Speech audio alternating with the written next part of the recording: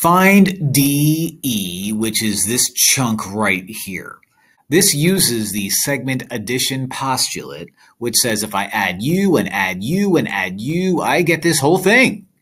So since I'm given information about each little segment here, let's just do that. Let's add them all up. DE is 3x minus 28 plus EF is 3x minus 30 plus FG, which is just x, and all of that equals 33.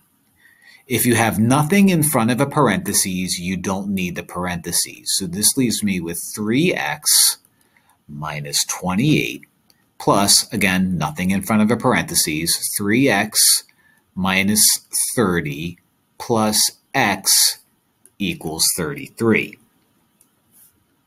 Let's combine some like terms. We got 3x, we've got another 3x, and we've got 1x, so that's 7x.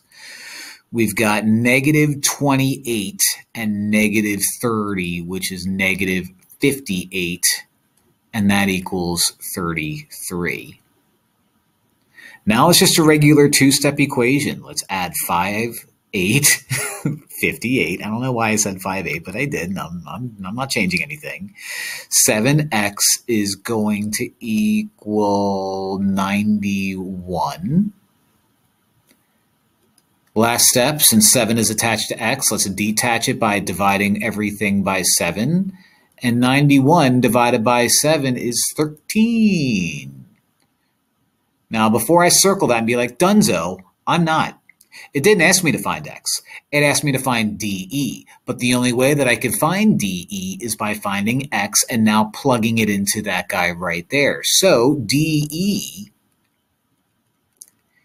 is 3 times x, 3 times 13, minus 28. Running out of space. So 3 times 13 is 39. 39 minus 28 is 11. So DE is 11. No units to worry about, no centimeters, no inches. Just 11, baby. We found it.